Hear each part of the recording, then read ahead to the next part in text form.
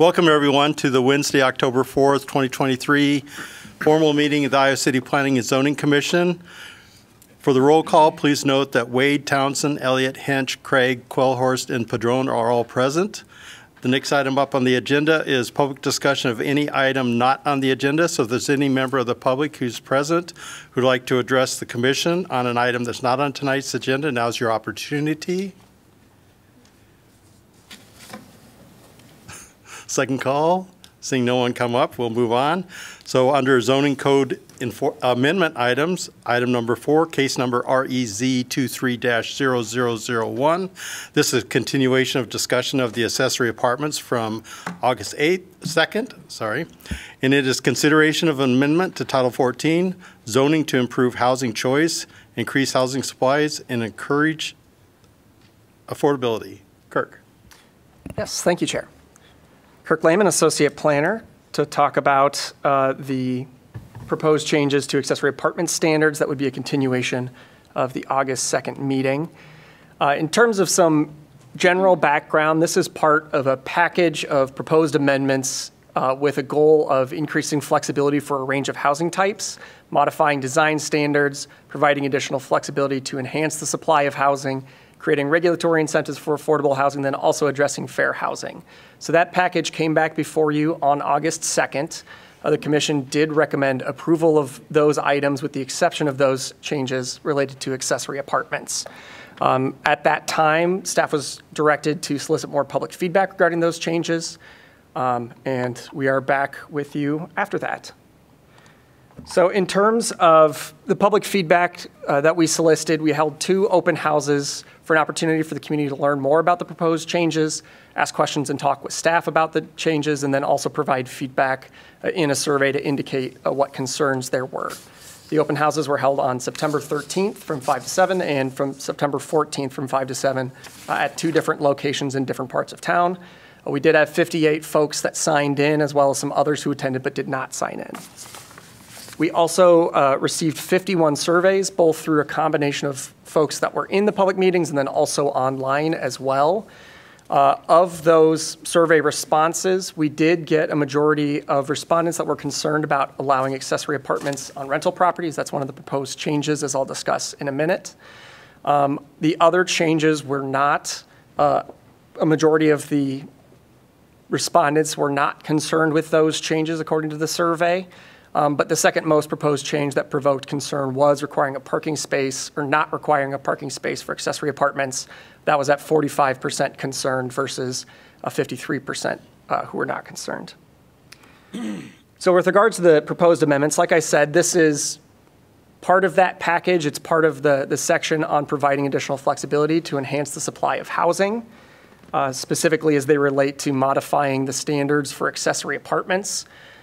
In terms of the proposed changes, there are quite a few of them, so I'll just kind of detail those as a refresher for you all. So some of the changes are allowing accessory uses to be in places that they're currently not allowed, so allowing them to be accessory to single-family or duplex uses in addition to, or instead of only having it be allowed with detached single-family uses, allowing them in any zone that allows residential uses instead of specified zones. There are also other requirements that staff is proposing to change. So that is that the owner not be required to live on the site, which they currently are. That was the item that was flagged as the most concern for folks. No longer requiring an off-street parking space for accessory apartments. Currently, that is a standard where 1 space must be provided. No longer having an additional restriction on bedrooms and occupants other than what would be required from a rental permit for single-family and duplex uses. In this case, that means that no more than 35% of the floor area could be bedrooms. Changing the size limitations somewhat, such that it be the lesser of 1,000 square feet or 50% of the floor area of the main building. That's a change from a smaller amount that was previously required, in addition to the fact that for a detached accessory apartment, it could only be a portion of a detached accessory structure. So in effect, that meant that you couldn't have a standalone accessory apartment. With these changes to the way that sizes would be regulated, it'd be based off the principal use. And so you could have a standalone accessory dwelling unit. You could also have an attached accessory dwelling unit that would be added in an addition to a building. So that's another change. And then finally, with regards to the design standards, there currently is a standard that accessory apartments have to be entered from the side or rear lot line, and this would say that no entrance locations are dictated in the way that's designed. I did also want to mention that staff is continuing to recommend the owner occupancy requirement, primarily because our understanding of council's goals with this proposed amendment are tied to increasing housing supply and housing diversity of housing types. So we are keeping that in our recommendation, as I'll talk about later. In terms of an analysis of what the proposed changes might cause, currently the existing situation is that we really haven't seen much ADU development in the last 30 years. We've seen about 52 units out of approximately 10,000 eligible properties. Part of the reason for that is that our current standards appear to be a barrier to construction to accessory dwelling units. So as a result, in our 2022 Affordable Housing Action Plan, it recommended promoting ADUs more, allowing them in more cases, more situations. It also recommended looking at the owner occupancy requirement as well. And this does come to a special head now as more and more households are single-person households where smaller units are something that are required, essentially. In terms of those impacts then, the parcels that are currently eligible will remain eligible. I put that at 13,000 because that would include any properties that currently have a rental permit that are single family, since that can change at any time, whether it's rental or owner occupied. In addition, it would expand the number of parcels to which ADUs would be allowed. So up to 1,400 new units would be allowed by expanding the zones and uses to which they're accessory. An additional 3,100 new units could potentially accommodate ADUs by removing the owner occupancy requirement as well.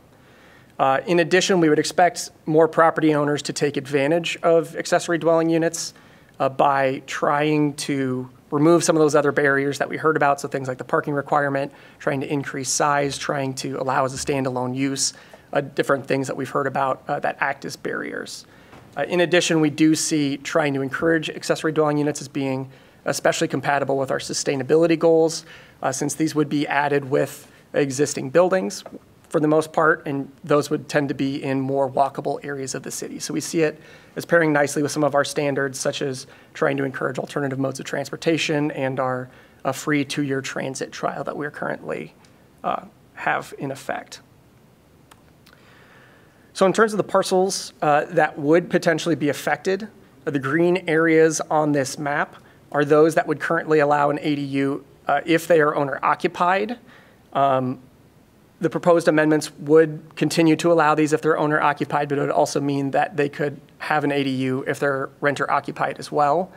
The yellow areas are new areas that would allow ADUs that currently do not. In some cases, these are zones that previously hadn't allowed them. In other cases, there are areas where you'll see more duplexes or other uses that currently don't allow an ADU. Staff did also look at other comparable communities.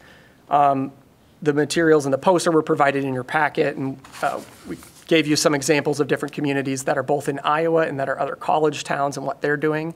What we've seen is that many communities have recently reevaluated their ADU regulations.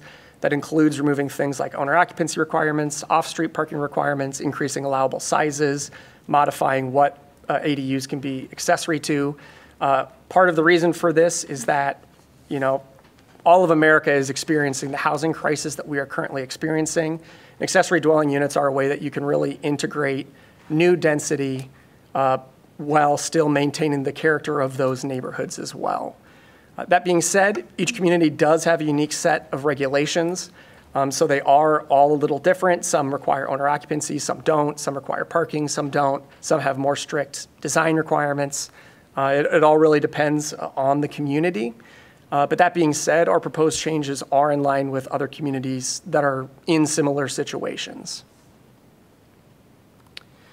We also looked at best practices when looking at our accessory dwelling units. The American Planning Association produces an equity and zoning policy guide that we use. So within that policy guide, it really recommends allowing a broader range of building forms, lot sizes and lot widths, and residential types specifically in low-density residential neighborhoods. It also recommends allowing ADUs without a public hearing and only using conditions that are needed to mitigate potential impacts on neighboring properties within that community. But all of these are based on national best practices. They really review what works and what doesn't work in different communities and how can we further equity through our zoning code. We also relied on the American Association of Retired Persons, which produces lots of content about accessory dwelling units. And in fact, the proposed changes that we brought before you were really the product of recommendations made by the Johnson County Livable Communities Housing Action Group. So that's a group that includes lots of folks. It's staffed by a person from the county, and the goal is to try and make sure that communities are livable for folks as you age within that community. And so accessory dwelling units are really seen as a key component of allowing people to age in place. In terms of best practices that they recommend is things like allowing these uses in all zones that allow single-family residential uses, again, only requiring those conditions needed to mitigate potential impacts, treating like other uses in the zone, and that is not treating them treating them like they're a valid use within the zone rather than some sort of a use that is an undesirable use within the zone. But treating it like other uses is things like looking at owner occupancy requirements, and if that's not regulated in the zoning code, then they would recommend not regulating that for accessory dwelling units. It also talks about things like parking requirements can make accessory dwelling units challenging, and limiting design requirements that can increase the cost of constructing ADUs. In addition, the push towards encouraging accessory units is consistent with our comprehensive plan. Within our vision statement, we talk about creating attractive and affordable housing for all people, housing that is the foundation of a healthy, safe, and diverse neighborhoods throughout our city. Again, those relevant strategies and goals are things like mixing housing types throughout neighborhoods to provide household options for all types of households, whether they be singles, families, retirees, et cetera. Ensuring a balance of housing types, promoting small lot and infill development, and then especially supporting that infill development in areas where services and infrastructure are already in place. It also does support other policy documents that the city has adopted over the past several years. It includes our affordable housing action plans, which we first adopted in 2016 and then adopted an update to in 2022. Like I said, that does talk about increasing the allowable number and type of dwelling units in single-family zoning districts by right. They specifically call out ADUs, and they also specifically call out considering ADUs associated with rental housing as something to consider, in addition to things like the 2019 Fair Housing Study that really talks about exploring ways to increase density and explore the types of housing that are allowed, especially in those low-density single-family zones. In terms of public correspondence, staff's received several pieces of correspondence. That's been forwarded to you or included in your packet. You'll also find it at your spots. And I believe that this does miss our latest piece of correspondence that was submitted very recently. But that's all been provided to you for your consideration as well. In terms of staff recommendations, staff does recommend that Title 14 be amended as illustrated in Attachment 4 of our staff report. So it's similar to what was proposed before. There are a few small changes, but nothing substantive. But with the goal of, again, improving housing choice, increasing housing supply, and encouraging housing affordability. In terms of next steps, upon a recommendation by the Planning and Zoning Commission, we would expect it to be scheduled for consideration by council. Oh, yes. There is one more part of our recommendation that we are recommending that I did not include in this presentation, which is we currently call accessory dwelling units accessory apartments. That has been a confusing term for many, and we've gotten lots of calls about what exactly is meant by an accessory apartment. So we would also propose changing just our terminology to ADUs. That's also consistent with our rental code, which calls them ADUs. So anywhere that it says accessory apartment, we would change it out for ADU. Would you need a separate motion for that, or if we vote on the motion tonight, you just want that included in the motion? I would say include that in the motion. Okay. So we intend on updating that as we bring it before council. So the ordinance that goes before council would reflect that, assuming that that is part of Planning and Zoning Commission's motion. But we would recommend that that be changed. Sorry about that. So in terms of the timeline then past a recommendation by P&Z, assuming that recommendation is arrived at tonight, the earliest it would go to council is November 6th. That would be the public hearing. And then there would be 2 additional readings by council at the second meeting in November and then the first meeting in December, which would be December 12th. So December 12th would be the earliest that something would be considered for adoption by council. And with that, do you have any questions for me off the bat? Okay. Now is a portion of the meeting where if any of the commissioners have questions for staff for that interchange to happen. And just so the public knows, we've talked about this previously on August 2nd, so this is our second look at this. So any questions for staff? Yeah, I have a question. Thank you very much for the thorough and thoughtful presentation. I especially appreciated the comparison to regulations in comparable communities. And you mentioned that some of those communities have recently eliminated the owner occupancy requirement. And I was just wondering if we know anything about the experience of those communities and whether it was positive or negative or, kind of a mixed bag. So I would say these changes are pretty fresh in a lot of communities. I know that when I talk about best practices that have led to, that have been incorporated in a lot of these documents, those are based on communities that made similar changes and found that that increased their development of accessory dwelling units within that community. Within the specific comparable communities that I provided, I'm not sure if we have outcome data from that yet. And would you happen to know if anybody has recently gone the other way that's similarly situated to Iowa City? That would be adopting an owner occupancy requirement when they didn't previously have one? I think just to clarify, our regulations currently require that the owner live on site. And what we're proposing is that owner occupancy requirement be removed. So the owner would no longer need to live on site, so both units could be rented. Right. I'm just wondering if there's been a community that's been in an inverse situation where they did not have an owner occupancy requirement. They went from rental to owner? And then they adopted one, right? I'm not aware of any. Most of them have been similar changes to the sorts of changes that we're promoting or that we're recommending. Thank you. I have a question.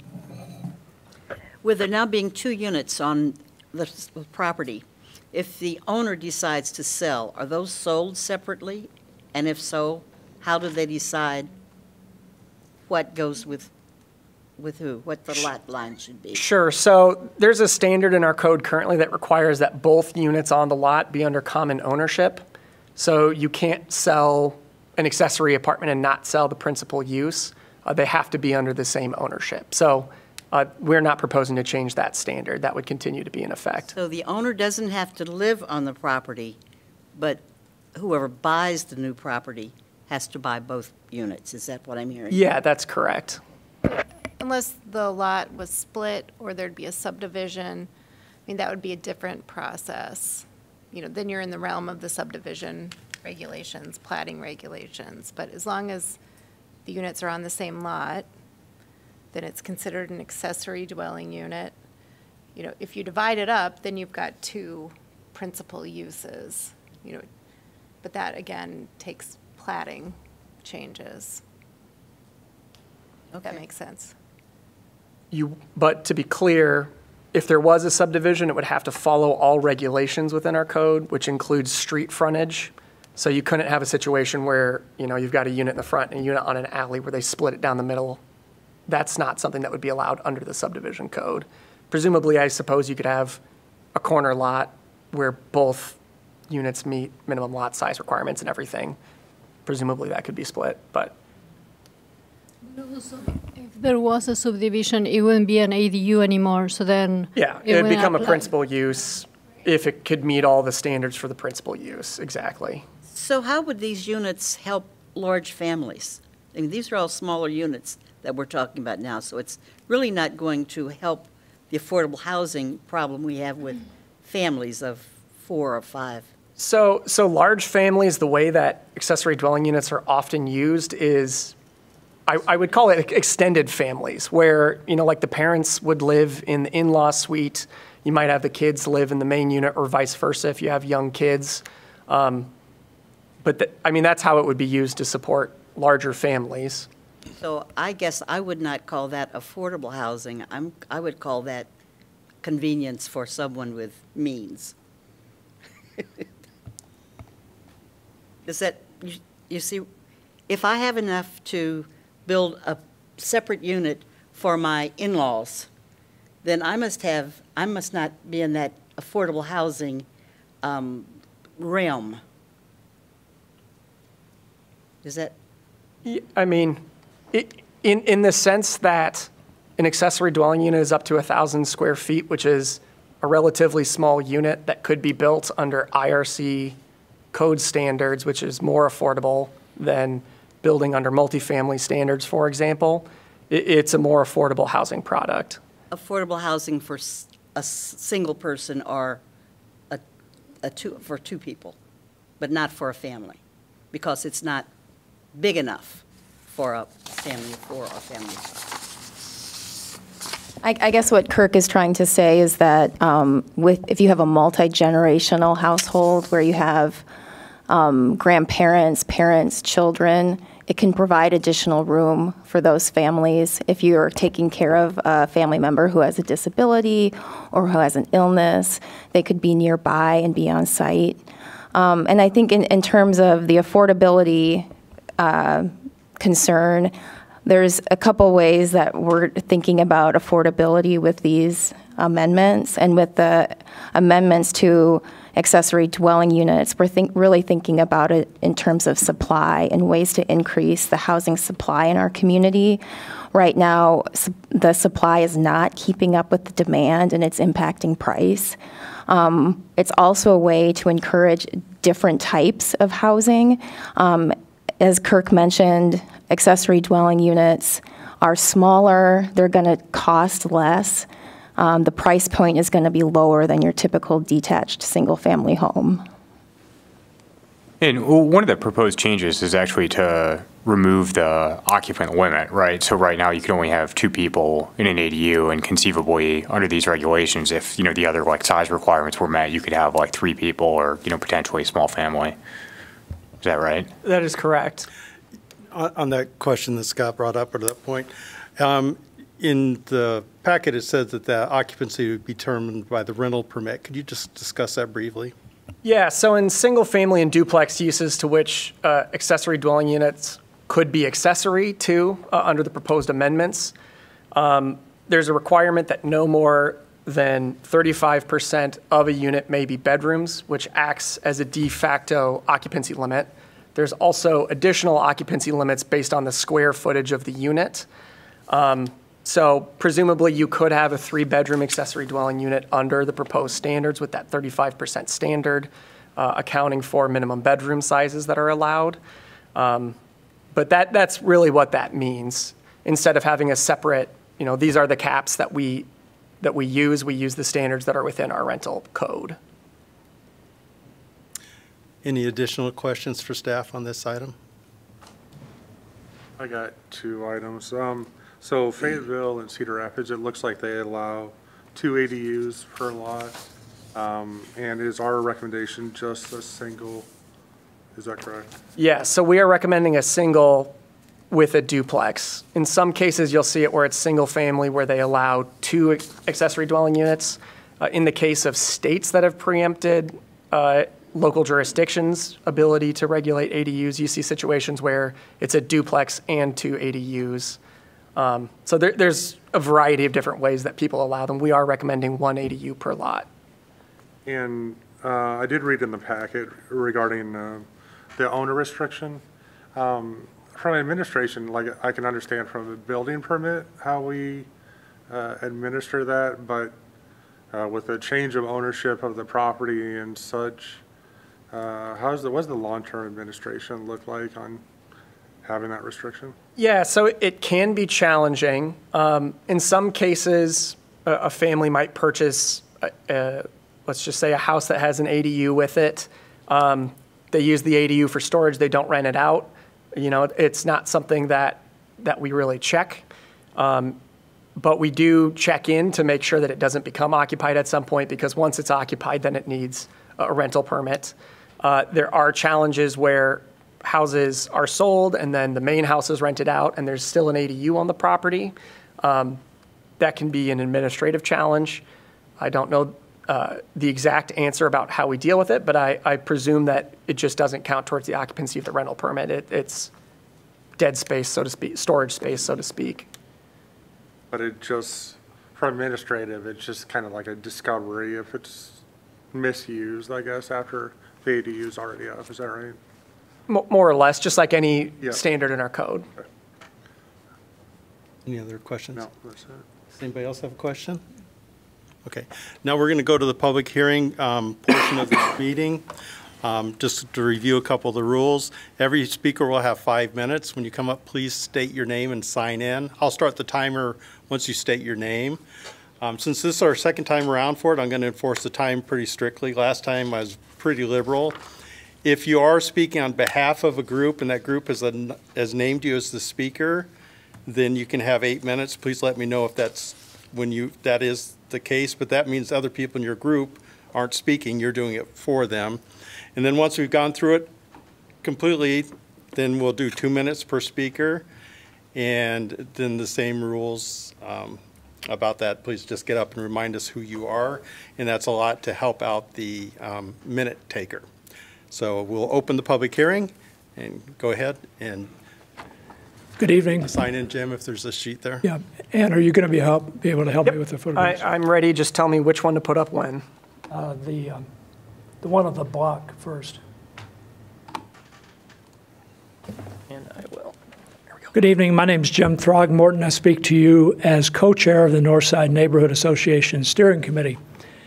I come before you tonight to ask that you amend item 3C2 in the staff's August 2 memo for properties located within the university impact area.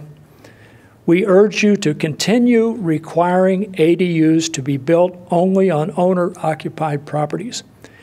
We further recommend that you carve out an exception to permit nonprofit providers of income-restricted housing to build ADUs on properties within the UIA, University Impact Area. 2 months ago, you deferred action on the ADU provisions. Thank you for doing that. And the city staff, as Kirk said, conducted 2 open houses pertaining to the ADUs. Several Northside neighbors attended, and some had stimulating conversations with individual staff members. But these conversations did not enable shared learning on the part of all attendees. Many attendees looked puzzled as they were studying the posters.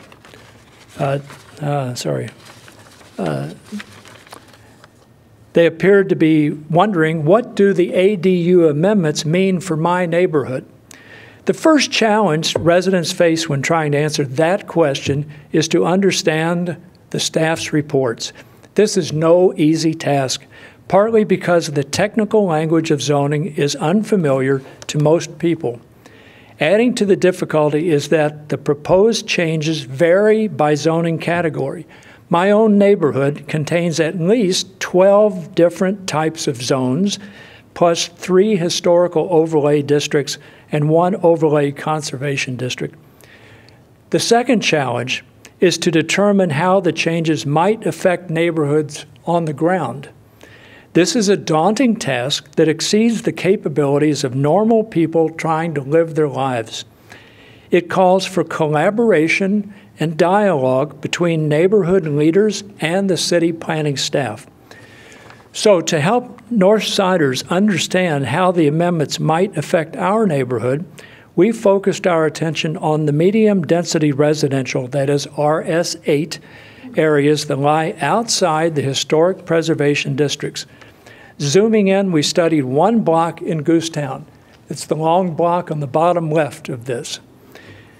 This tree-lined block currently contains 31 properties, one of which is vacant. All but one of the main buildings were built in the first half of the last century. They are all 1 to 2 stories in height. The assessed value of this block's 30 single-family properties averages a modest $216,000.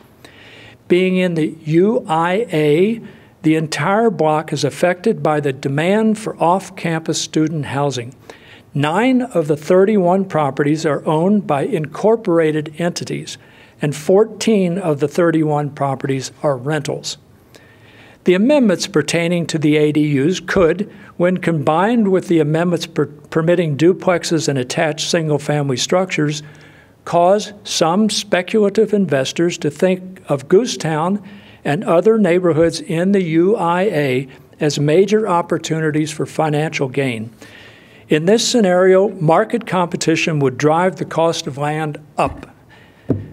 When properties go on sale, investors would outbid potential owner-occupants. They would very likely demolish older, lower-cost owner-occupied structures and replace them with the largest possible rental duplexes or attached single-family structures coupled with rentable ADUs. All of this would make it extremely difficult for anyone to buy starter homes in these neighborhoods. Kirk tells me that 7 of the lots on this block could potentially be redeveloped with duplexes, and that 24 of the lots could potentially have ADUs. So we looked more closely at thank you. We looked more closely at 2 lots in the southwestern corner of the block. One is currently vacant, whereas the other is occupied by a 1.5-story single-family structure. Picture an investor building a new structure and ADU on the vacant lot, while that investor, or perhaps another one, purchases the existing structure on the adjacent lot and builds a new ADU in the back. Picture all of the structures being rentals. Picture this being replicated throughout Goosetown and other neighborhoods in the UIA. The ADU amendments might increase the supply of housing in this and similar neighborhoods, but the supply of affordable owner-occupied housing would shrink. And while diversifying housing choices, this amendment could result in the neighborhoods becoming more dominated by investor-owned rental structures. Retain the owner-occupied requirement for properties in the UIA. Carve out an exception for nonprofits. Thank you for paying attention. And thank you for your help, or Kirk too. Is there next? And I have copies for the commission members and one for staff.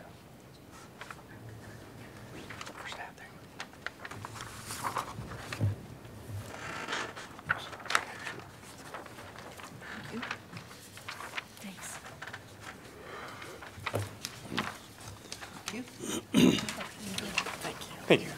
My name is William Gorman, and I'm chair of the Housing Action Team of the Johnson County Livable Community for Successful Aging Policy Board. Last November, we held a forum on ADUs and invited all 11 cities in Johnson County to attend. We invited the city councils and the mayors, as well as home builders and realtors.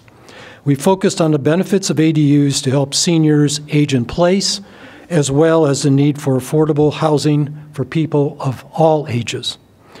1 month later, in December, we submitted to all 11 cities in Johnson County what I would describe as a white paper, providing recommendations on the elements of a potential ADU zoning code. To be clear, we reached out to Iowa City and the other cities in Johnson County. They did not reach out to us. But we do appreciate the fact that the City of Iowa City staff took our recommendations seriously. At your direction from the previous meeting, the staff did reach out to the community to solicit additional input, including looking at how other university towns have addressed ADUs. The results show that university towns have utilized a variety of strategies. Some university towns do not require owner occupancy, some do. We continue to support the staff recommendations with one caveat. Clearly, many residents have expressed genuine concerns regarding the proposed removal of the owner occupancy requirement. Even though we believe removing the owner occupancy requirement is best practice, and removing the owner occupancy requirement is likely to more significantly increase the number of ADUs that could be developed, it is very difficult to forecast how many developers will feel there is sufficient profit margin to purchase homes and then add on an ADU in order to rent out both dwellings. Kirk Lehman's October 4th letter to you on page 7 notes the following: ADUs may support the stability of existing neighborhoods by accommodating extended families or creating an opportunity to generate revenue from the tenants. But it may be necessary to limit them to properties where the primary dwelling unit is the owner's primary residence to avoid speculative investment, particularly when used as short-term rentals. And then on top of that, since Iowa law does not allow cities to prohibit short-term rentals, in the abundance of caution, we now recommend that Iowa City keep the owner occupancy requirement, indicating that the lot owner must reside in the primary residence or the ADU. Then we suggest that the city revisit this issue in 2 to 4 years to see if the requirement can be dropped. So in other words, give it some time, monitor it, and then see if you can remove that requirement later. Lastly, we encourage the city to review its permitting process to look for ways to simplify the application process, decrease fees, and eliminate any regulations that may hinder ADU development. Thank you. Thank you, William. Whoever is next.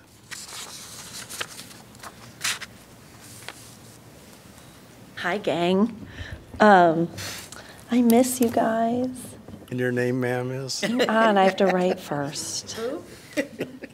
I'm Phoebe Martin. So I am speaking to you personally, not for all realtors, but 2 things I want to say. Thank you guys for bringing this whole thing up. I'm very excited. But also, Billy, you asked a great question, and I kind of want to respond to that. So obviously I work with a lot of different types of clients, and I have a few different people that have been keeping an eye on all of this, one of which is a family that has a son that cannot afford to buy their own house on their own lot. They could potentially afford to build an ADU in their backyard, but it does not have an alley. It'd be weird to be on the side. It'd make more sense sort of like a little compound. And it's also significantly cheaper than them bringing in external care to them renting something else. So even though that seems kind of frivolous, it would really help them in terms of affordability. Also, I have a lot of clients that are looking to rent tiny houses, which is something that Iowa City has not always been a huge fan of.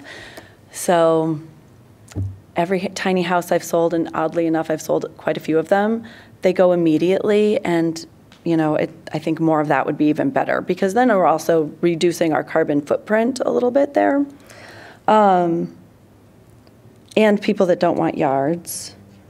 And seeing lots of clients that are looking for studio, office, and homeschooling space. The idea of owner-occupied or not, I think it would be just fine to not have that requirement. But I also see a lot of people, one of which is on Davenport Street, who bought their house thinking that was going to be their forever investment and would love to have an ADU on there so that they could rent out both, and that's their retirement fund. But they don't want to live there anymore. So anyway, that's what I have to say.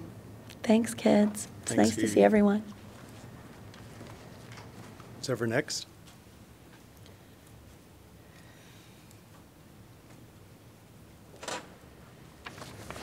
Hello, my name is Deanna Thoman, and I live at 208 Fairchild Street. That's in the north side. Tonight, I am just here to read a letter. I believe you actually received it. I was thinking you didn't. It's from Anne Freerks. Okay, and I think it's important to consider her words within the context of this meeting. She couldn't make it tonight. She wanted to talk with you, so I am doing that for her. And it's Anne's birthday today, so happy birthday, Anne. That is why she can't be here. Yes, it's her birthday. She's celebrating that.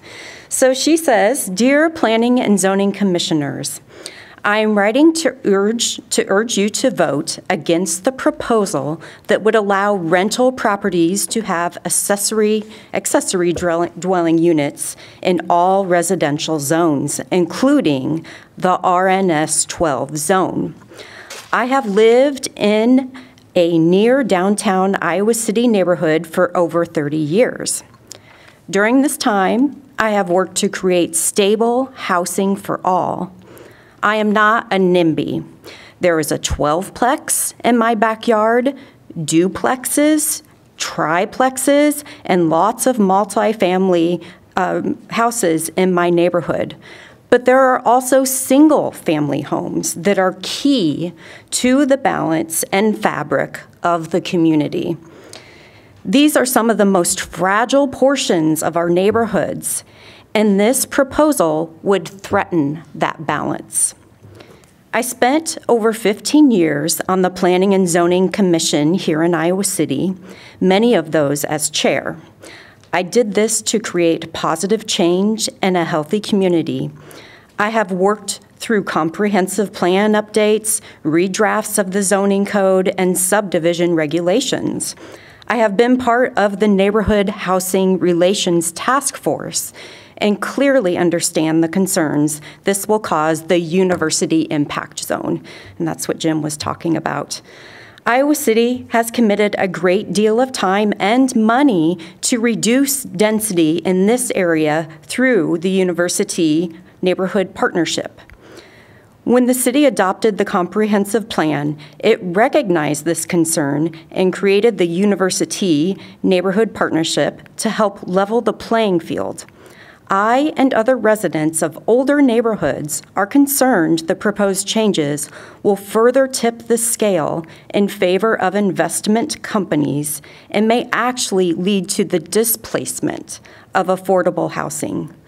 The goal should always be finding zoning tools that will promote the creation as well as the preservation of affordable housing.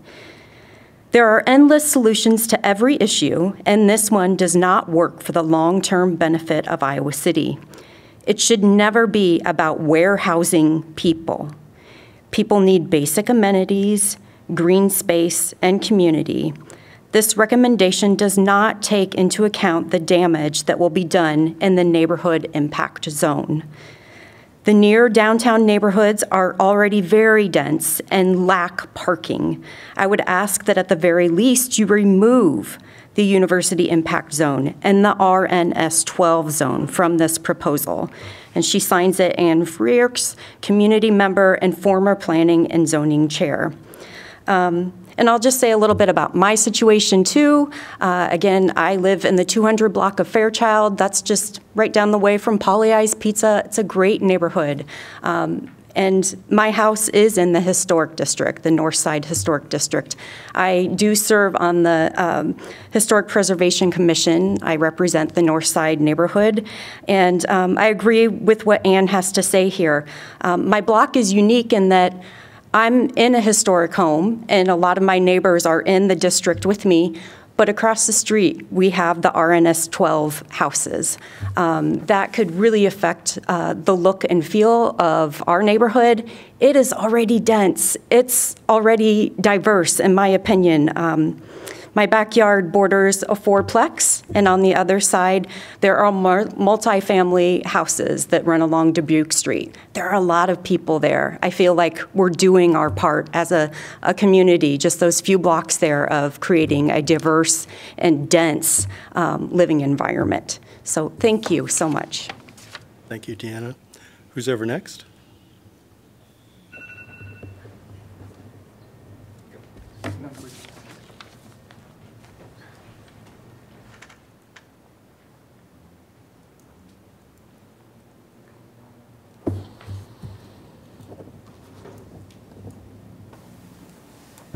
Hi, my name is Andy Martin.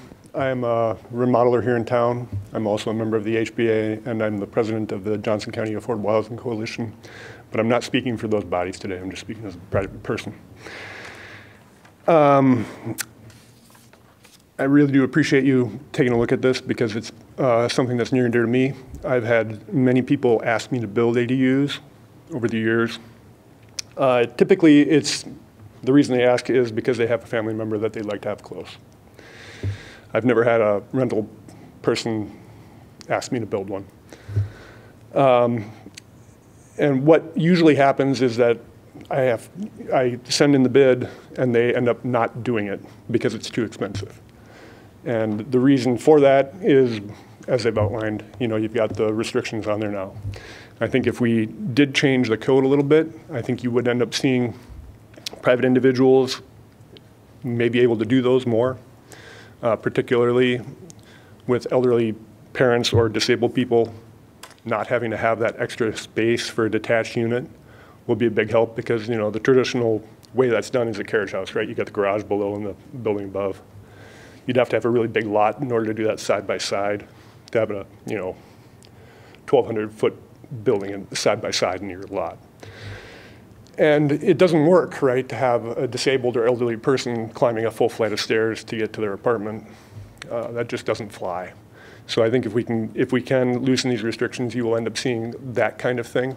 And in that case, it is truly affordable housing because it's a lot less expensive than your other options, such as assisted living, whatever those are thousands of dollars a month.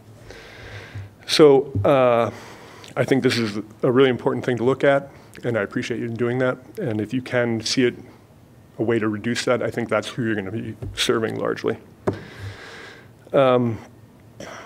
You also, in a bigger picture, that's like the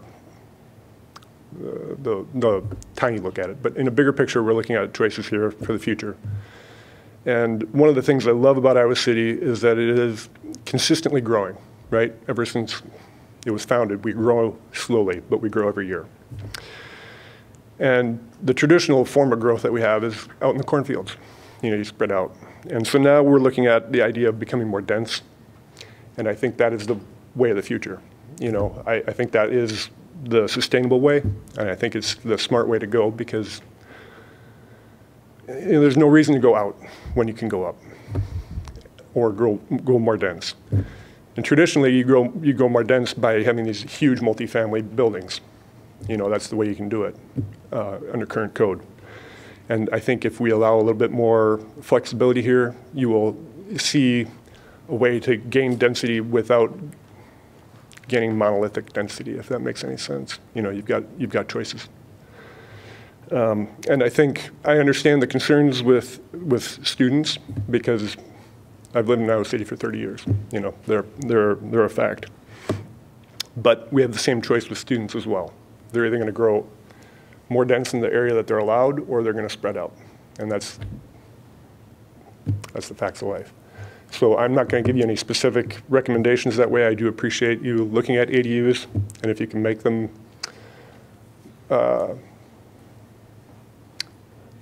more flexible and make them more inviting to people, I think you will see an uptick in them. But as we pointed out, you have 52 in the past 30 years. I don't think you're going to see 52 next month. I don't think it's going to be that kind of rapid growth. So just as a person in the industry, that's my take on it. Thank you. Andy, may I ask a question for you? It's for my own edification. Yeah. What would be the price range to construct, say, a 1,000-foot standalone unit for an ADU in somebody's backyard, just roughly? Well, the last ADU that we built was about $180,000, and about 35 to 40% of that cost was the garage. So if you could knock that way down, then you're looking at, that's roughly half the price of a new home, So roughly. without a garage, would you be saying like a range of 100 to 150,000? Yeah, something like that. And so then you're looking at, what, a half or a third of the price of a new home. So that is affordable. Is it truly affordable in the definition of affordable housing, where it's going to appeal to people who are making 60% or less of median income? Probably not. It's probably not that type of affordable housing, but is it useful and more affordable than traditional building? Yeah. All right, good, thank you. Who's ever next?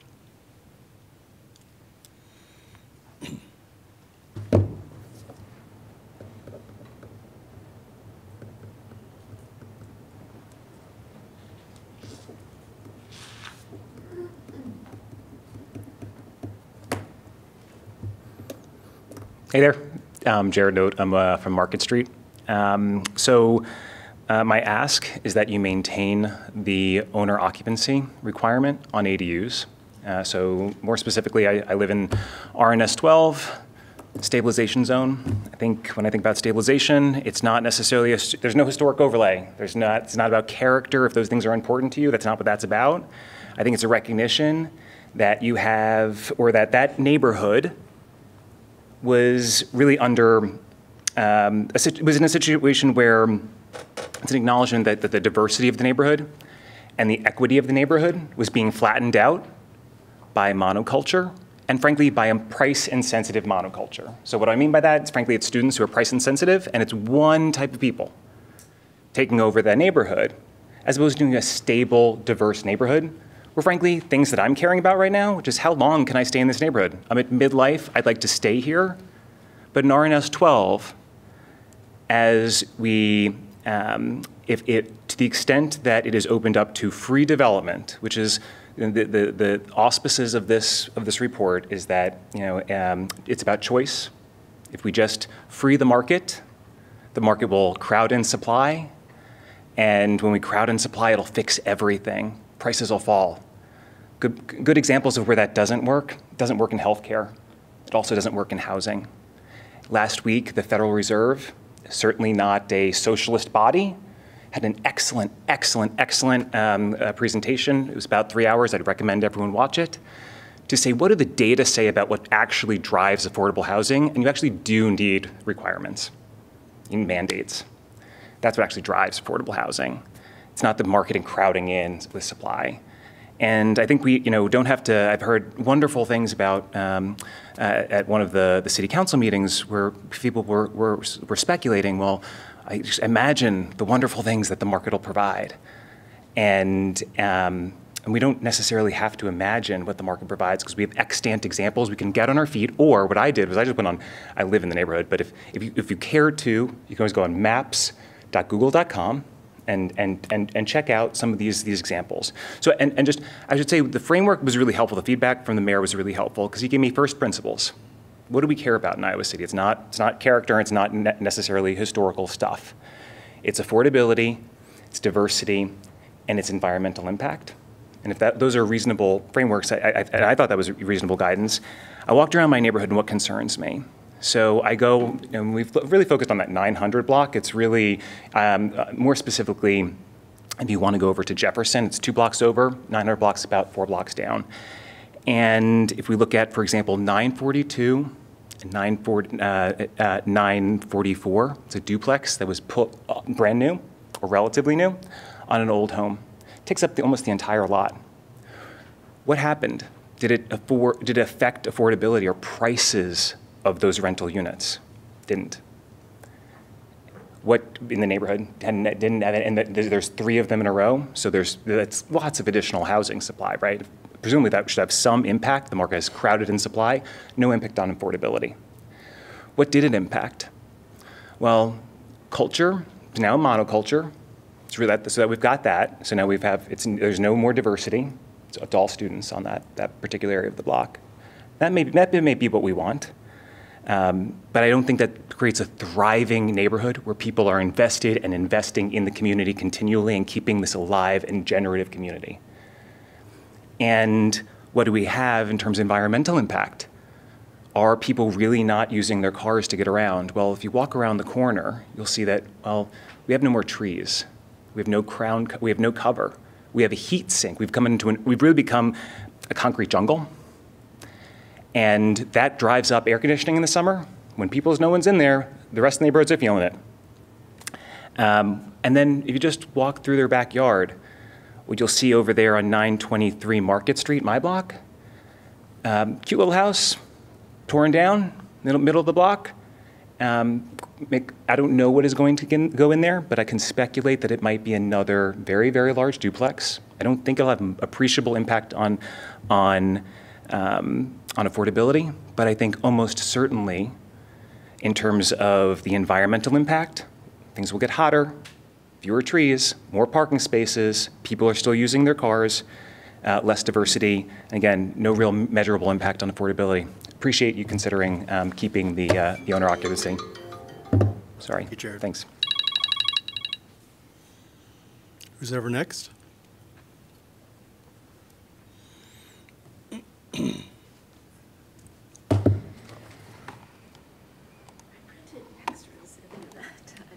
They have copies at their place, but we can pass them around if you want. I think we already have those. I can also, you had asked to have it up, I believe. Oh, that's I can pop it up.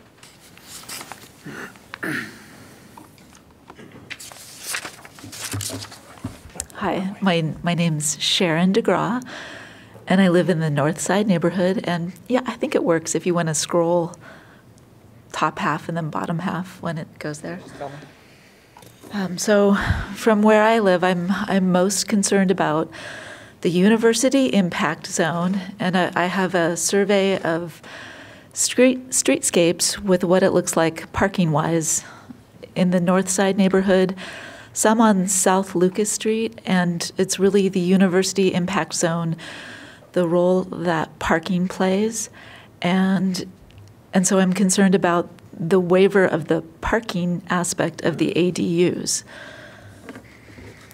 So the first image is, that's the 400 block of North Gilbert Street, and there are cars on the correct side of the street that you need to park on all day long from 8 o'clock to 5 o'clock.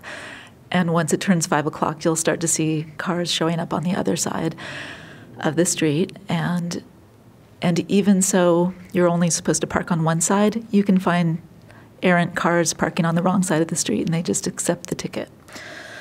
The second half of that slide is the 500 block of Gilbert Street, and these streets are not terribly wide. It's hard for, I've been at this area with a delivery driver parking a truck to go run food in and to a dwelling, to a house, and cars were just piling up on either side for about 5 minutes, and then people start to get testy because they can't back up and they're just stuck until the delivery person finds the right residence and recipient. So I'm imagining if we start to add ADUs to some of these lots and don't have the parking requirement, people are still going to bring their cars, and this situation is going to get worse. The next slide is, so closer into the downtown, you'll see plenty of lots where on the alley side, very little green space is left, and there are virtual parking lots. We're not supposed to be doing that as much anymore, but you can see how densely packed in the parking is. I don't know that these could be converted to have an ADU, but if they did, where would the cars go? And students are going to bring their cars. Let's see. At the ADU open house, I expressed my concern about the parking waiver for ADUs. In response, staff said students will learn to leave their vehicles at home, meaning like most likely at their parents' residences. And I thought that's strange. That's not really going to happen after all. And in addition, thinking about the AARP aspect of the recommendation for ADUs, if you think about the university impact zone, there's really not going to be a lot of seniors looking for their accessory dwelling unit in the back of a close to downtown house, rental house. So to me, it's illogical that Iowa City will see an increase in seniors living in ADUs in the university impact zone, very close to the downtown.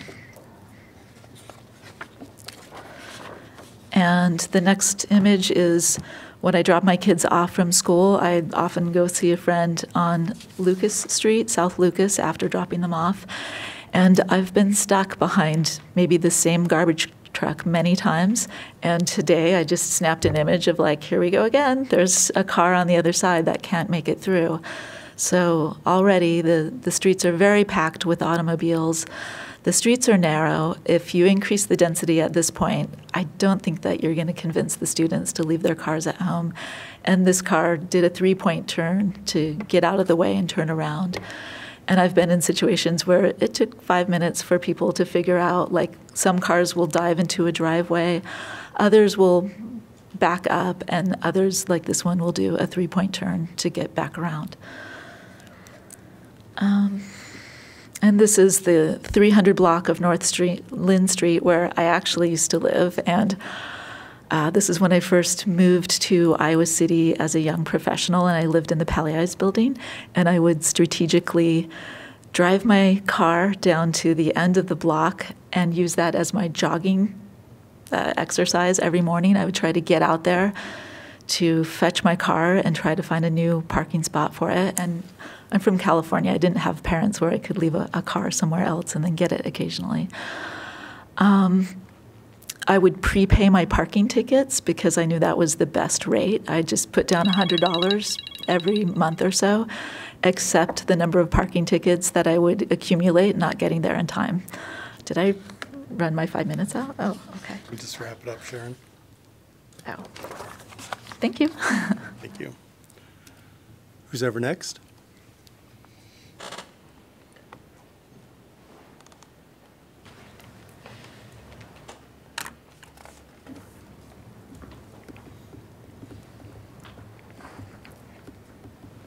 Hi, my name is Jonathan Melvin. I live on South Van Buren. I just wanted to add a different perspective sort of to this conversation, which is the perspective of a student, and especially as relates to the parking aspect of this. To sort of echo the sentiments of what was just said, if the ADUs are targeted as an affordable housing mechanism for students, I think the basic reality with the students is that there's an expectation that they will have a car here, and that whatever sort of adverse parking requirements, come from that, it's that they're going to have their car here one way or another. For that reason, I think that the requirement of a parking spot per ADU should stay. If it's removed, you can have an increase in density without an increase of sort of set aside parking spots, but you're still going to see the same increase in cars, at least provided this is being targeted towards students. If it's being targeted towards elderly residents or family members for extended families in a singular unit, in that case, I think the owner occupancy requirement should probably stay. If it's the case that we're looking for affordable housing for those sorts of different family situations to incorporate it all into the same house, then there's no reason to remove the owner occupancy requirement. And what that does is it does help to prevent, and some of these concerns have already been expressed, but it helps to remove any possibility of the sort of speculative real estate investment from happening, and it can keep it, keep the homes concentrated in local residents and local companies rather than allowing it to be a source of investment speculation. So depending on what the intended or imagined goal of loosening some of the restrictions from the ADUs would be, it seems as though either the owner occupancy requirement should stay and or the parking requirement should stay. So thank you. Thank you, Jonathan. Who's ever next?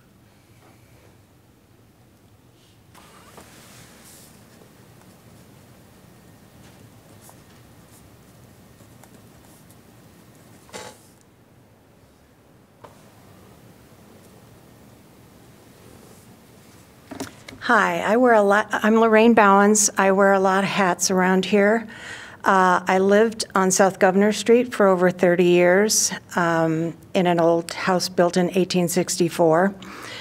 I'm very passionate about the historic homes, the older neighborhoods and everything. And our house was a duplex when we moved in. We converted it back to a single family. When we built a garage at the back of the property, we put frost footings so we could build an addition up for thinking the time my parents would come to live with us. But I'm also on the board of Johnson County Livable Communities. I'm a realtor. I also work with helping seniors find services. And I'm very active, becoming very active politically for seniors and living with dignity as we age. I'm also an active volunteer and advocate for AARP. So I cover a lot of areas. So I do not want to, I am a firm believer where I differentiate from AARP. In our town, we need to keep it owner occupied to preserve what little housing stock we have left that's historic. We don't have a lot. And ADUs do not have to be an extra building. I mean, our old house on South Governor Street, when we lived there, there was probably 9 houses that used to be rooming houses or duplexes or triplexes that were converted to single family. They could be converted back. The lots were 190 feet. You can put a small unit in the back and still have a good neighborhood. And with the historic and conservation districts, they have to stay blended, so you're not going to have an ugly thing. Right now in real estate's not that great right now. I mean, the interest rates are high. Building is expensive. I think Andy can attest to that. You don't see as much development taking down old homes to build a lot of new stuff. That could change in the future, but right now that's not the case. But the owner-occupied, trying to call 20 nursing homes, trying to find housing for someone who has no money, it's heartbreaking. And this is an opportunity for seniors or young family people. When we age, we want to live in our neighborhood. To do that, we can't live in the 2-story house where the only bathroom may be on the 2nd floor. We could, but it may not be safe. We could build an addition onto our house. Matter of fact, on Governor Street, the house catty corner from us, they could no longer do the stairs. They built an addition of a master suite onto their home. Did not detract from the neighborhood. Still plenty of room for parking and everything like that. So we need to have design standards that really preserve some of the lot and the integrity of the older homes. We are infant stages now of trying to find out a way where seniors could stay in their neighborhoods, in their homes, maybe build a smaller unit in the back where they could either move into and rent the big house to a larger family and have them provide services for them, or for them to stay in their home, have a small unit either attached or separate where they could have a student who has been vetted, has background checks and everything, move in, and it's a win-win for both. Less student debt for the student and services for the senior. Iowa is closing nursing homes like crazy. I've been to several meetings with the head of the Department of Human Services, the Director of Medicaid Services, and the Director of Aging and Disability Services. Their plan, and there's a lot of things going on now, nothing's been set in stone, but they're shuttering nursing homes because, one, we have no care workers, they don't pay enough, Medicaid does not reimburse enough. So we are going to have a crisis of there's no place for people in Iowa with lower income to move to. So people are forced to stay in their homes. So I look at this at a whole different perspective. If we could somehow benefit a teacher who's coming here to work, fresh out of college, She's going to have student loans to pay back. If we can have an affordable unit for her to live in, and then it's a win-win if she can do some cares for the senior or a family that's coming in. And so anyway, the state is working on ways to finance ADUs for lower income people. The Iowa Finance Authority is working on some things, and the state is also going to try and work on some things to get homes modified for this particular situation. So I have a little context all over. So there's a lot of things in the work that I hope will all come through, but I just kind of want people to think outside the box. And, you know, when you have to call 20 places to find somebody living, yeah, all right, thank you. Thank you. Who's ever next?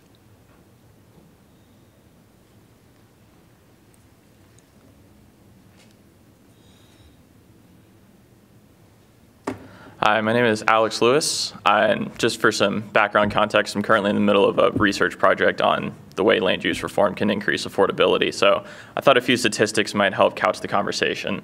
So the Council of Economic Advisors recognize that there's about 7 million market rate affordable units in the country, which means that someone at the defined poverty line could afford the rent at their current salary. 2.5 million of those are being occupied by people that could afford an upmarket unit, but don't because there's no supply upmarket. That means that millions of units that could be affordable today aren't on the market. So when we talk about market rate versus affordable versus addressing the affordability crisis, that is all the same conversation about supply. So when we talk about what's happening in neighborhoods, how to stop the change of neighborhoods, you know, where are students moving? Apparently we're not very well liked. We're gonna be here, there's a university here, sorry. We're coming, the demand is constant and it's gonna grow. It's only a question of whether it's inelastic student demand, because we're coming here with the money to afford any kind of rent. I can tell you, I worked for a few years and I lived in Dallas. When I came to town, my rent money was gonna go anywhere. So I'm gonna go where I can afford and where I can live. But that doesn't necessarily mean that students are immune to market pressure. If there's a more dense area, that's more amenable to students. They can bike, they can walk, they're closer to downtown, they can go to bars. And that brings us to the car issue too, which I can get to in a second. But you have to address where that supply exists so that they don't grow out. You know, someone else made a great point about growing out into cornfields versus growing up. Students like more dense housing. They like being closer to other people. ADUs are a way of enabling that and making sure that students are going to stay closer to where the university is. Because as you all discussed the impact area, that's where students want to be. So if you want to keep people closer to the university, if you want to mean less and less people are getting priced out of those areas, it means making sure that more students can live on one lot. If there's 10 students coming to town, either 5 of them can live on one lot or 2 of them can live on 5 lots. So it seems like for everyone, students, homeowners, the community, it would be better to have students in more dense areas on less lots. And it removes the pressure from the historic districts and other issues like that. The car issue is another big one. The cars are the problem. Cars and density are inverse. They're against each other. And, you know, there's a great saying I love, which is, you know, you're not in traffic, you are the traffic. When we're looking at pictures of people stuck in traffic and watching people do 3-point turns, you're also the one sitting behind the garbage truck and blocking the person in the white car. None of us want to be in that traffic jam. The way you encourage that is by getting more people out of their cars, biking, walking to school, which we would all love to do, I promise. Cars are expensive. We don't have that much money. So that's other policies like protected bike lanes, things like that, that are part and parcel of this. But increasing density and reducing parking makes it overall more attractive. You know, we heard about the building costs associated with garages, but there's also space constraints. Cars are big, and if you're requiring a place for a car on every lot, that pushes the units further out. It reduces the density of the area, and it means people have to have their cars. There's a great statistic from some reform in Buffalo that showed that for the doubling of housing density, transportation emissions reduced almost 50%, and household heating costs reduced by 40%. That means it's also more affordable. When those units are closer together, especially like in an apartment building or a multi-unit situation, you don't have 5 exposed sides, you have 4 exposed sides or 3 exposed sides, which means less heating, less cooling costs. All of that makes the situation more affordable. And as far as the investor concerns and owner occupancy concerns, that's even in the most aggressive markets, New York, San Francisco, LA, only about 8% of units at the high end are being owned by incorporated entities. Most of these units are local people who are just looking for another stream of income, ability to monetize their lot to retire, things of that nature. So it's good to keep those avenues open. And we shouldn't be artificially constraining ability to build, because that's just going to harm supply. You know, people talked earlier about why we haven't seen changes in the market, but 52 units over 30 years isn't something you're going to notice, especially when the university is growing and the town is growing. You need to take serious supply side reforms seriously so that people can respond to that. There is money to be made for people in this community by monetizing their lots, by increasing density, by taking advantage of us students with our inelastic demand coming here and spending. So it's good to be able to capture that and get rid of the car requirement. Thank you. Thank you, Alex. Who's ever next?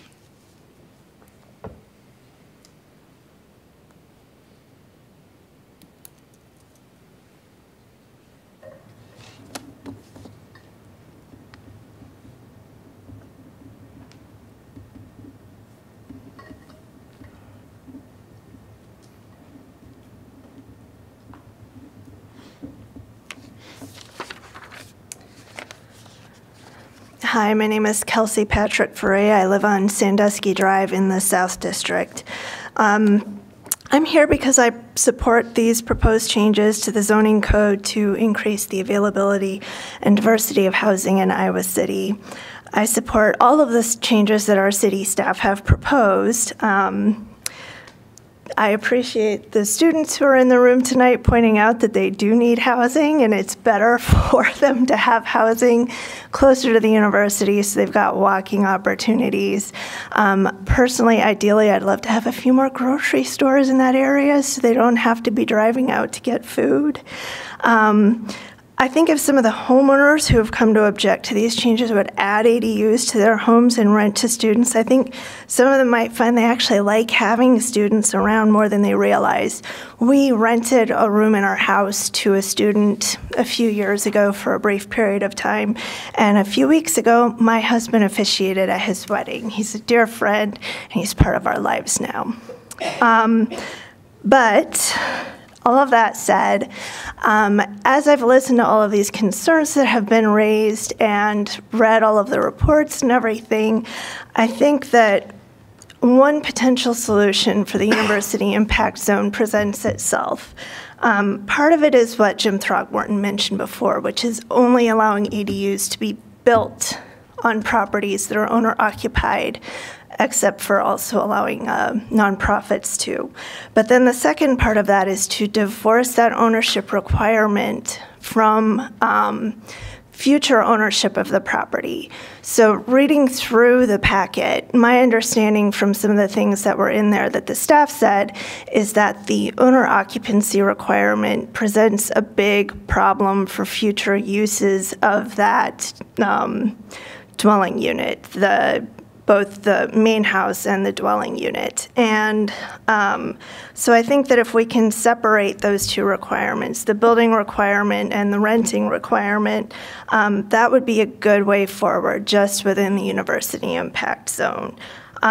What that could look like is either a general lack of requirement of owner occupancy to get a rental permit for an ADU, or it could be a provision that says that once the unit has been sold, once the house plus ADU has been sold to someone else or otherwise transferred, like a transfer on death deed, the owner occupancy requirement no longer applies to that property.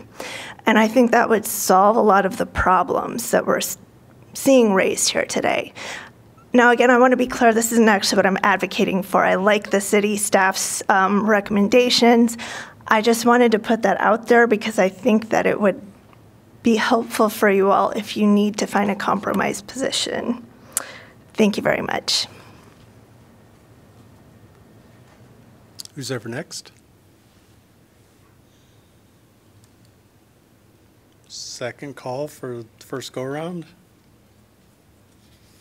Okay, we'll go to the second go-around. If anybody would like to speak again, they have 2 minutes. Please don't repeat what you said the first time. If you have new information, this is a great opportunity to share it. So anybody would like to speak again for a 2-minute limit?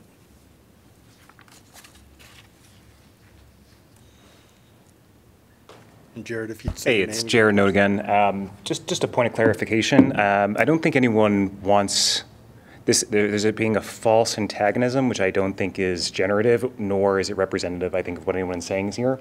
I think what we want are stable communities that are diverse, that are affordable, and that are environmentally responsible.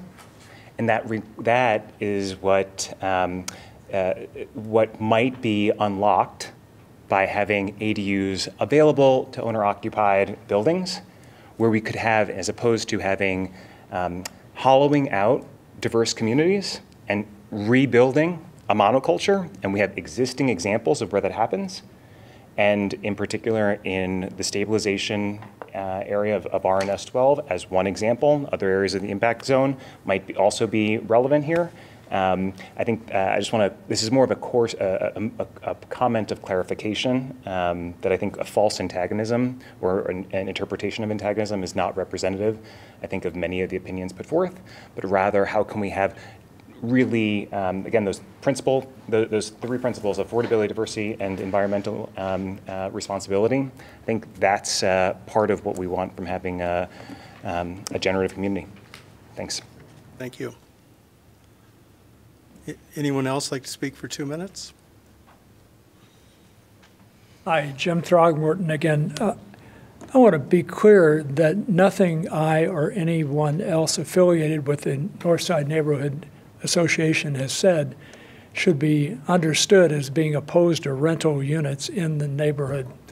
I think you know from previous presentations that a very large proportion of the housing in the Northside neighborhood already is rental. Apartment buildings, rooming houses, single-family structures that have been converted to 3, 4, 5, 6, 7, and 9 family structures. So the problem for many people in the North Side is not that there are renters in the neighborhood, it's that pressure exists, and the amendments you're considering would increase the pressure. Pressure exists to convert pretty much all of the North Side, I don't want to exaggerate too much, pretty much all of the North Side to rental units. So the challenge is to make it possible for owner occupants to actually live in the neighborhood instead of feeling pressured by market forces to move out. So it's not hostility toward renters, not hostility toward students. Thank you. Thank you, Jim. Anyone else like to speak for a 2-minute time limit? Andy? Andy Martin again. All I wanted to talk about quickly was the parking requirement. And I was talking to a guy who lives in Solon, and apparently they have kind of regressed in their parking requirements there, and they're requiring more parking. Something, I'm not going to speak to that because I don't know the details, but he was saying basically they're requiring more parking in Solon per unit now. And he's like, we are the only, he spoke before the city council, and he said, we are the only town in the country that is trying to create more rights for cars. He's like, look, if you've got a street, that's where the car belongs. Put the car on the street. You don't need to create more parking lots for cars. You know, let's shrink that up so that cars are where they belong, on the street. And I think that's something you should consider, that we want to build for people and not for cars. I know that's the way we've been kind of heading the last few years, and I think it's great. When we went to 2 lanes on Mormon Trek, I thought we were crazy, but now I love it. You know, that kind of thing. So I would encourage you not to try and build for, you know, allow more room for cars in the future. Thanks. Thank you. Anyone else? Second call, Sharon. Hi, Sharon DeGraw again, and I'll add that I do love where I live because of the number of students that live all around. It's just the density is quite, it's there, it's great, but I'm not sure how much more we can go. There was a report that Jerry Anthony compiled along with graduate students, and it has an interesting statistic that I thought I would share. It's not in the presentation. And it's, let me see if I can get it. So it talks about tax revenue, but then think of tax revenue translated as density. For the north side, we have 91 cents per square foot is the tax revenue created out of the north side neighborhood, and that's translated as density. For the Weber neighborhood, it's 31 cents per square foot of space, and for Windsor Ridge, it is 24 cents. So if other areas took on a little density, and if the ADU component works well outside the university impact zone, with or without parking requirement, with or without landlord or owner occupied, I see more possibility there. But just within the university impact area, I think we're doing quite well right now. That's it. Thanks. Thank you. Anyone else? Second call for 2-minute limit. Seeing no one approaching, we'll close the public hearing. If I could, I'll entertain a motion to discuss this item. Keep in mind that there are 9 proposed standards by city staff. We could have a motion to approve all 9. You could have a motion to drop out a certain one or some other variant. And I'd ask you to include in your motion language to change it from to ADUs rather than, what do we currently call it? We call them accessory apartments, and it would be accessory dwelling units. Okay. So I'll entertain a motion. I move that Title 14 zoning be amended with elimination of the standard that the owner is not required to live on site. I don't know where the ADU goes in there. But And that, Yeah. could you give us a suggested wording for that, Kirk? And that where accessory apartment is in the zoning code, that it be replaced with the term accessory dwelling unit. All right. Is there a second for that motion? Question first. So you're not limiting this to the university impacts? I am not. So, Can you, yeah, it wasn't Sorry, clear go to me. I'm so sorry. So are we leaving it only to rent or occupied, or for everybody? I'm proposing that that we leave it as is, that the Like what the city recommended? No, I'm recommending that it remain as is. Okay. That the owner, it needs to be owner occupied. Oh, Well, okay. To clarify, but it's the other 8 standards you're okay with? Right. You just are opposed to the standard that would drop the requirement for the owner to occupy one of the dwelling units in that property. Right, if you look at, I think there's 9. I am for 8. I'm proposing that we eliminate the owner. I want that to remain as owner occupied. And Scott, did you second that? No. Okay, I thought I heard somebody. Okay, was there a second for that? Because we can't discuss it without a second. Is there a second for that motion? I'll second it. Okay, second by Wade. Kirk, I wonder if you could pull up attachment 4. Does that show it in a way that? I was just about to do, well, I don't know It's if on this. page 93. 80, excuse me. Yes, 93. I don't know if this is going to be super helpful. It might be easier for me to, yeah, this slide's going to be easier probably. Page 3. I mean, basically, it's one. right there. 14. Yeah, right. This one's the easier one to look at probably. 1, 2, 3. So the third, whoop, sorry. I have to put up the Zoom meeting so that everyone can see it too. So I'm saying the proposed standards for all 8, except for the third one down. And that would remain as a current standard. not concerned about parking. I'm not concerned about parking. All right. So we have a motion and a second. Maggie, since you made the motion, you can go first for discussion. Well, I appreciate the extra work that the staff has gone to, and the people who came to the forum and the people here tonight. I do believe that loosening our current regulations on ADUs will contribute to our strategic goal of attractive and affordable housing for all people. My concern is with the proposed standard to eliminate the requirement for owner occupancy. The majority of the attendees at the ADU and tonight had concerns about removing the owner-occupied requirement. Removing the requirement places a greater burden on the university impact zone and also like the Longfellow zone that's not in the university impact zone, but our older neighborhoods where there are more rental units in the area. If one of the goals is to stabilize and preserve the neighborhoods, the character of older neighborhoods, then allowing for ADUs with the owner on site helps to preserve the character of those neighborhoods. That's why I'm going that direction. All right. Chad, do you want to, you seconded, do you want to go next? Go ahead. Okay. As I've said before, I'm a big fan of ADUs because I believe strongly in intergenerational housing, and that's why I support ADUs.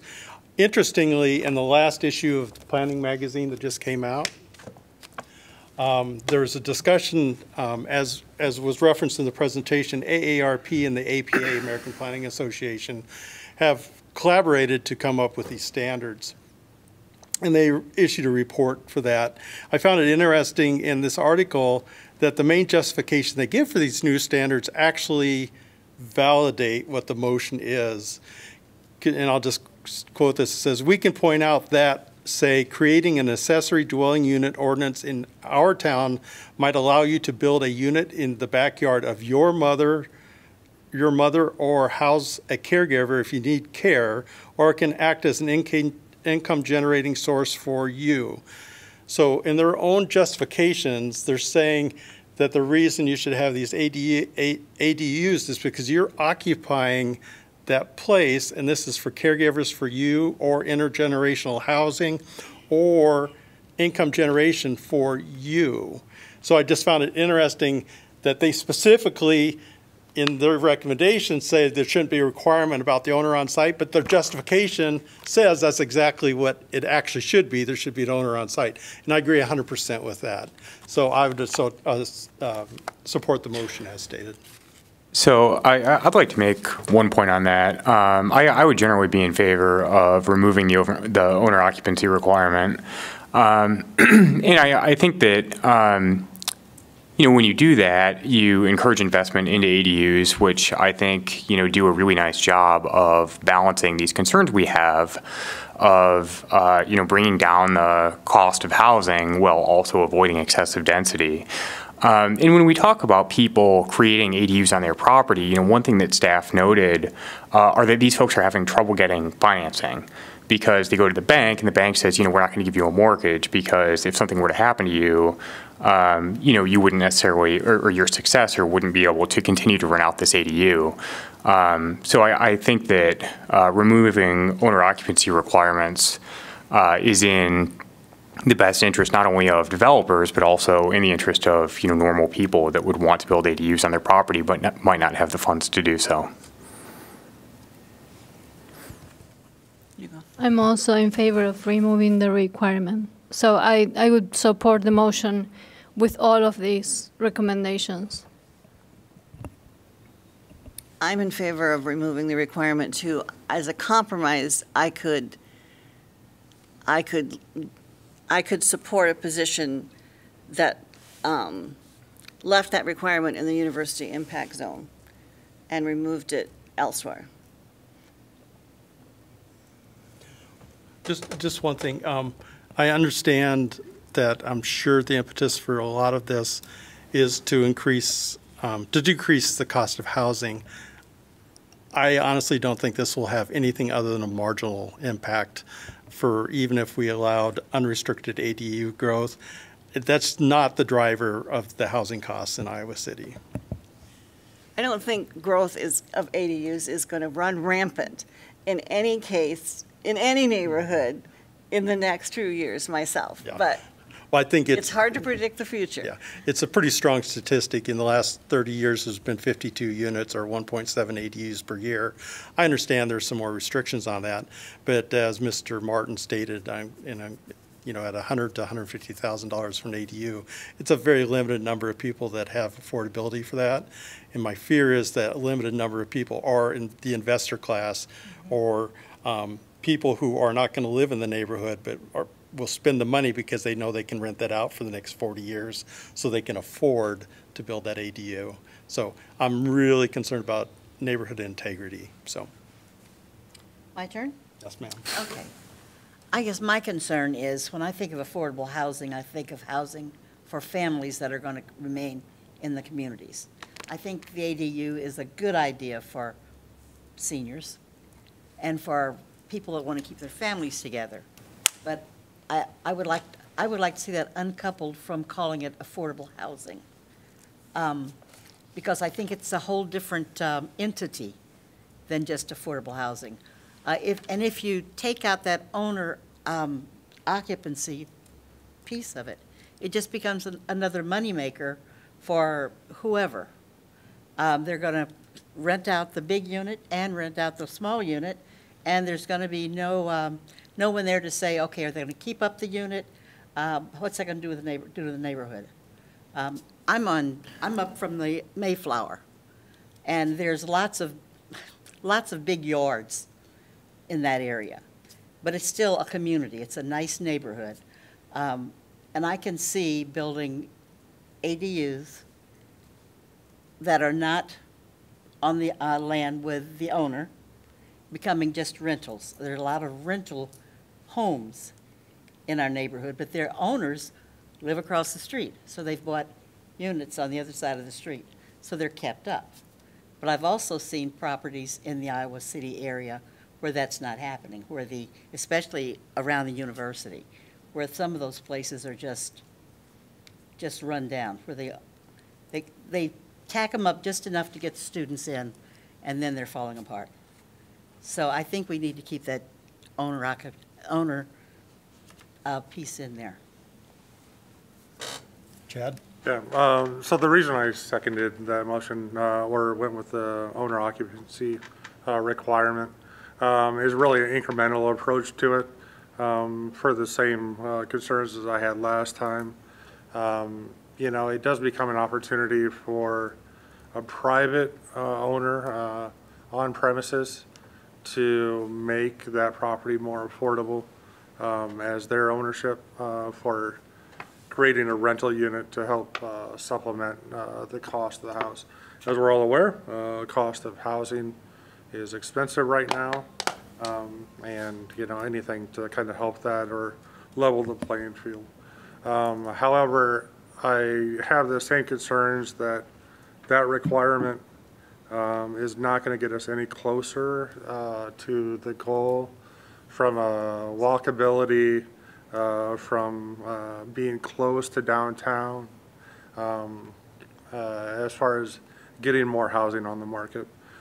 So if this doesn't promote or show results in increased utilization or development of ADUs, then I would look to revisit that requirement after a year or two to see if that needs to be lifted. Further discussion? Scott, did you have, or Maria? I have a question for staff. So, for example, if I wanted to rent a property for my family with an ADU for my parents, for example, I couldn't do that because I wouldn't be the owner, right? You wouldn't be living there yourself. You would have to live on the property to be able to do that. No, but if it wasn't my house. Yeah, if you rented out the main unit and tried to rent to your parents on a different unit, you could not do that, no. Okay, yeah. Yeah, if you bought the ADU, if you bought the property No, with the ADU and you didn't live there, No, but if I say, let's say I don't want to buy a house, I want to rent a house and live in the main property with my husband, my kids, and then rent a house that has an ADU so I can put my parents in Yeah, there. if you it didn't wouldn't be own my it, house, if but you I wouldn't did- be. Do it. Yeah, and I would be able to take care of my parents. But if you had, but you could, if there was a house that was owned by Susan next door that had an ADU, you could put your parents in there. No, because Susan owns a house. As long as Susan's living on site. Oh, okay. So they wouldn't be on the same property. Okay, okay. But I you understand. have to look out and. You'd have be to right find an next to me. owner-occupied property. And Susan would take care of your parents. I have a basement that could be an ADU. Scott? Yeah, no, I was just going to, additionally say in support of ADUs that, I mean, looking at the statistics that staff presented, I thought was pretty compelling in terms of just how few of these properties have been constructed. So I think, to the extent we favor an incremental approach, eliminating the owner occupancy requirement, I don't think is liable to result in, dozens or hundreds of ADUs overnight. I think that's a process that would happen fairly slowly.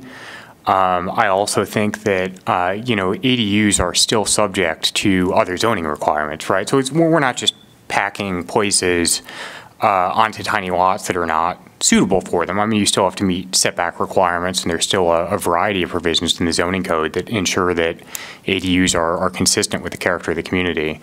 So I strongly support ADUs. I think that we could eliminate the owner occupancy requirement and wouldn't see drastic change.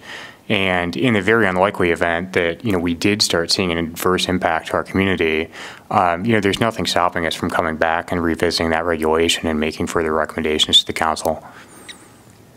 So we'll go ahead and call the question. This is a motion by Elliott, a second by Wade. All those in favor of the motion signify by saying aye. Aye. Those opposed signify by saying nay. Nay. Nay. So, okay, for nays, would you just state your name, please? Craig. Craig? Padron. Drone? Quillhurst.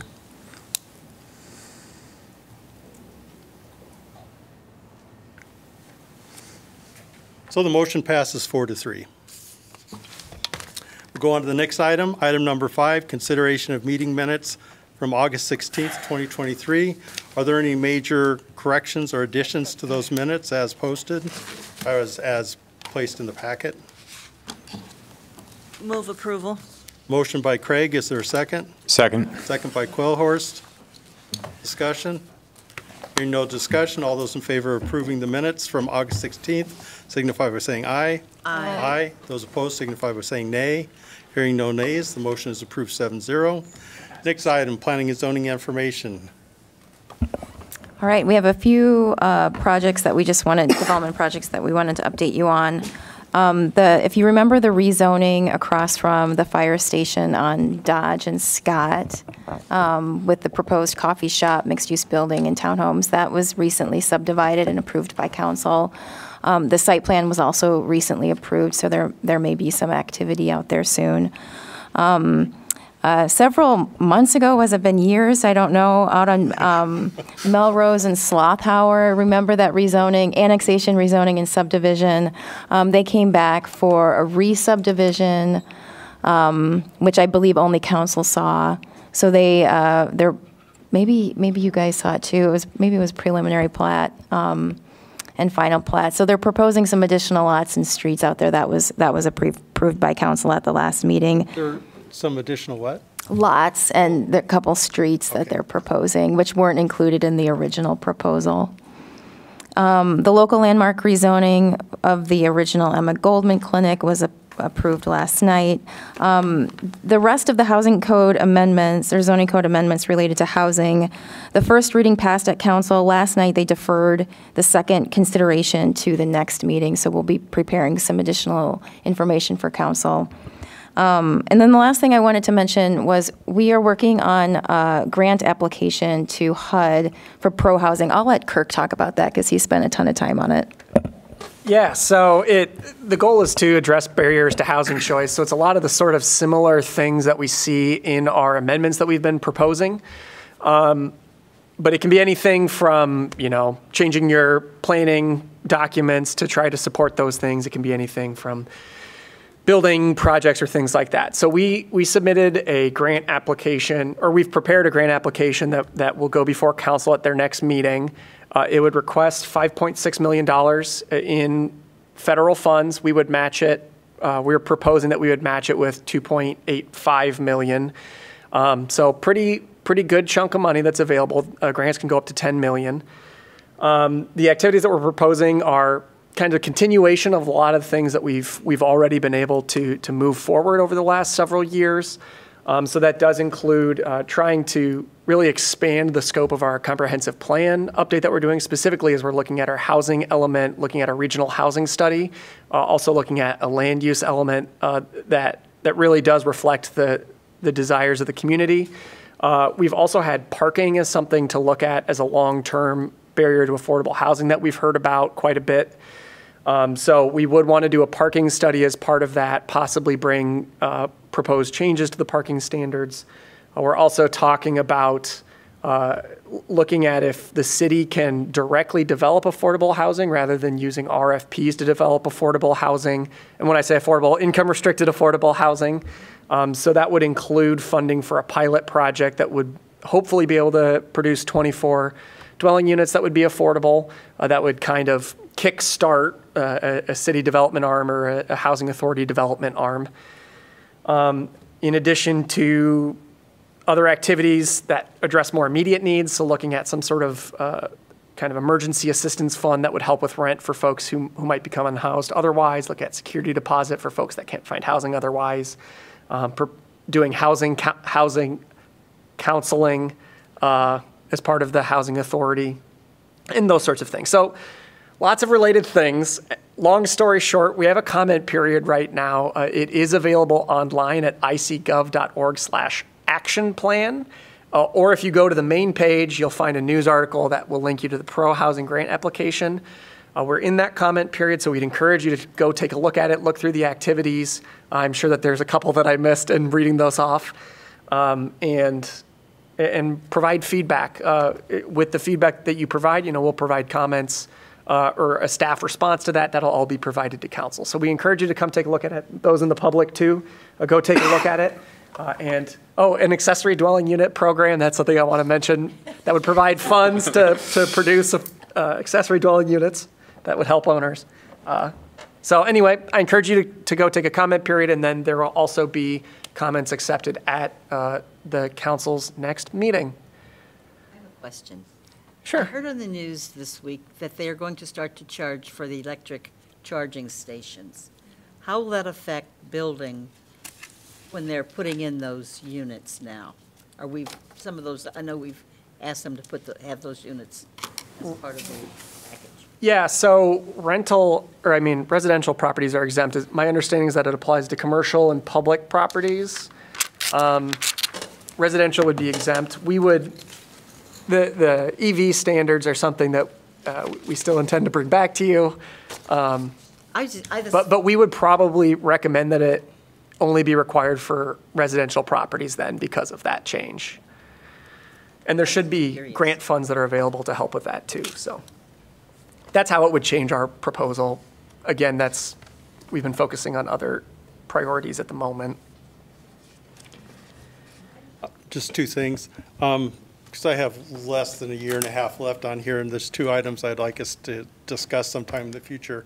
One is I really think the borders of the university impact zone need to be looked at. They don't seem correct to me. I don't know when the last time they were updated, but if it's truly a university impact zone, we should really make sure that it's accurate. So at some time I'd like to discuss that. And then the other thing, and this is a minor thing, but it drives me crazy, all throughout town there's these flood detention areas. Mostly they're the responsibility of HOAs to maintain, but they don't maintain them. They just abandon them. So it seems to me this would be an opportunity to maybe to restore those areas, leave them flood detention areas. Build an ADU on top. That might work. But like, dude, if we had a pollinator requirement for our prairie restoration, because they don't need maintenance other than burn it or mow it once every 5 years or something like that. So maybe that'd be a way to address the issue of HOAs who do not maintain them and they just get overgrown with shrubs. So I don't really know they'd ever work as a flood detention area anyway. So I would like to discuss that sometime. And I really encourage everybody, if you don't read this carefully, there's great ideas in this. I don't have a single original idea, but stuff from here. This is really worth your time, especially since we pay nothing for it. So I just really encourage you to read that. I don't think I get that. Well, you should speak to them if you don't get it. Yeah, Do I get it electronically? you can. So feel free to speak to us. Oh, okay. All of you are members of the American Planning Association, and you should be getting their emails. You should be getting Planning Magazine. Chad, are you getting it? Not the. No emails? I get emails. I read the emails, but not the paper. I'll call them and see what's going on. I get the paper. You get the paper magazine? I get the magazine and the emails. Yeah, me too. I think you have to opt in. There's like a profile that you might have to opt in to the paper version. I'm assuming that's what's happening. So you probably have access to the digital version of the magazine, would be my guess. Get the paper. Yeah, I mean, I get the paper too, but. Well, I have a question for Ann that I gave her a heads up, which came out of reading an email from the APA. And I admitted to her that I often just hit delete. What's interesting to me, it was about zoning for home occupations and how that world has changed so much in the last 10, let alone 20 years. Because so many people are working from home, and what kind of work are they doing? And it's not always obvious, even to their neighbors, that they could be running a business out of their home, which I don't care if they do or not. But it was just interesting to me, and I gave Ann a heads up that I was going to ask her what our zoning regulations are for home occupation. Yes, thanks for the heads up, because we actually don't deal with home occupations. Even though it is in the zoning code, we have other staff that deal with home occupation So permits. we don't have anything for home-based business? We do, but planning staff doesn't implement that section of the code. But how does that change? How's that different from people that now work at home, even though they're part of a company? Yeah, I think that's so what I wanted to say is that the state actually preempted us to some extent on how we regulate home-based business.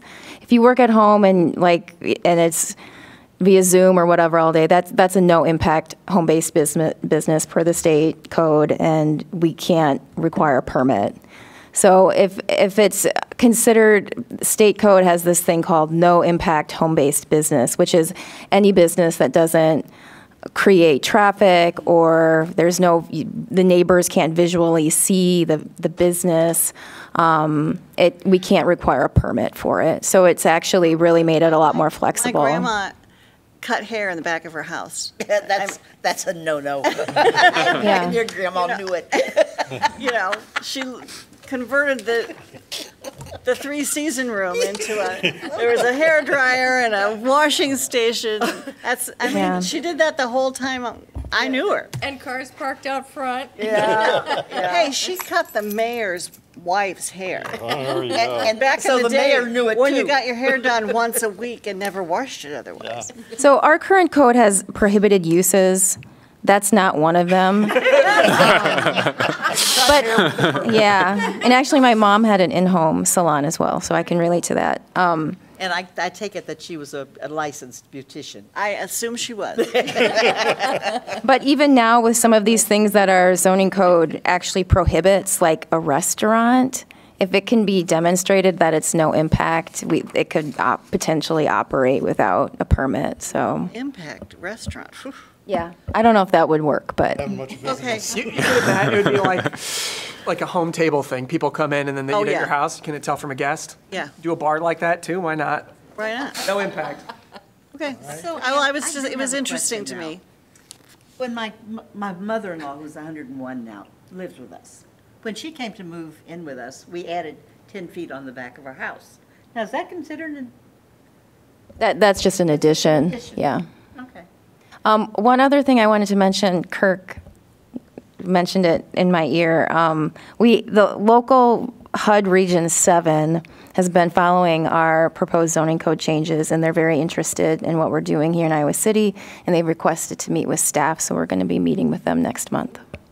Would you suggest to them that they revisit that formula for affordable housing? Because one of your housing members thinks it's, excuse me, too damn high. All right. Anything else? No. All right. Motion for adjournment? So moved. Motion by Elliott, second by Townsend. Discussion. All those in favor of adjournment signify by saying aye. Aye. Those opposed signify by saying nay. Hearing no nays, we're adjourned.